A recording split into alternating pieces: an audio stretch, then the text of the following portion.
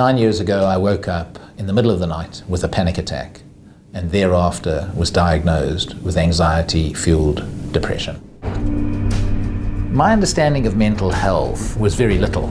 I had never really encountered anybody with a significant mental ill health condition. I remember waking up at midnight. My heart was beating at a rate that it's never beaten before. I was sweating profusely, and I thought it was a heart attack. So I was petrified that I was about to die.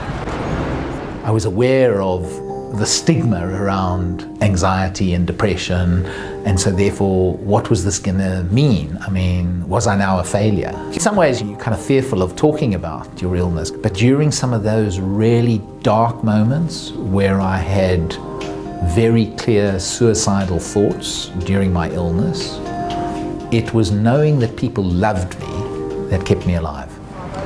Geoff is now campaigning and advising to improve mental health awareness and support in the workplace. I think it is in the financial interest of companies to begin to enhance the well-being of their people. I think that there is also a moral case that this is just the right thing to be doing.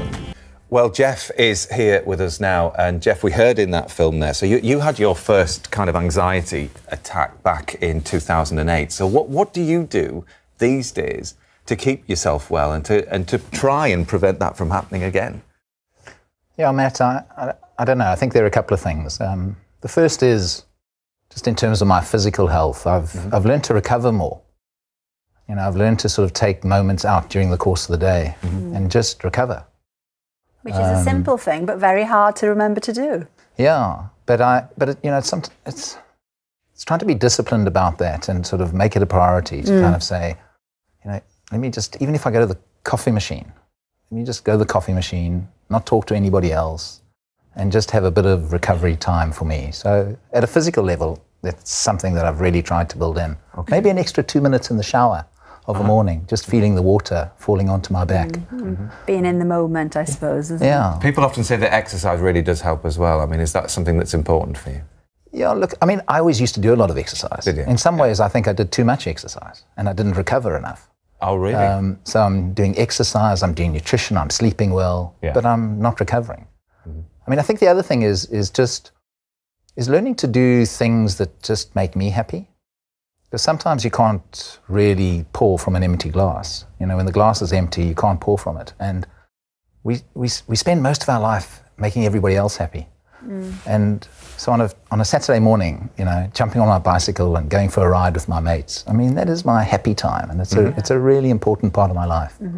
So much stress in the workplace, Geoff. You know, you're campaigning to try and make a big difference here. What tangible things do you want to see in the workplace, you know, within offices and shops and what have you? What would you like to see happen? Well, I think the first thing that I'd like to see is I'd like to see more leaders from the workplace just sharing their stories. Right. Telling their stories and normalizing this. You know, I'm indebted to celebrities and politicians and sports people and the wonderful Heads Together campaign and the Royals, but I'd love to see some people from the workplace, influential senior people, telling their stories. Right. Because that kind of just helps to normalize it. I think the second thing that I'd love to see is, you know, we've spent millions investing in health and safety. Well, most of the training's gone into safety.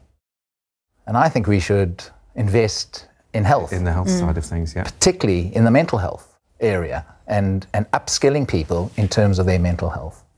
I think organizations can also look to how do they change the narrative around mental health?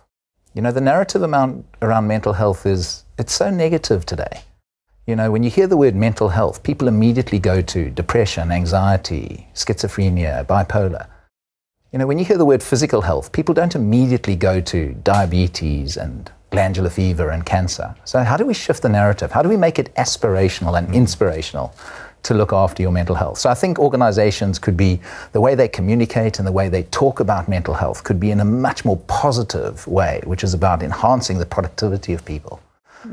And then I think that, you know, walking into a Nike store, When I walk into a Nike store, I see chiseled whippets all over the walls. And I feel inspired to buy a pair of running shoes. Yeah. What are the images I see around mental health? Black and white photographs, people with their hands in their head. There's nothing inspirational and aspirational. Yeah, so it's just changing the perspective, Dom, which we were just talking about there. That it's just a different view of it, and how actually, when you do look at it from that different angle, things can be very different. Yeah.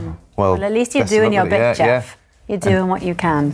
If you're affected by any of the issues we've spoken about, then please do go to the Action Line website, where you'll find details of helplines. And tomorrow, by the way, Frank Bruno will be with us here talking about his personal battle with bipolar disorder.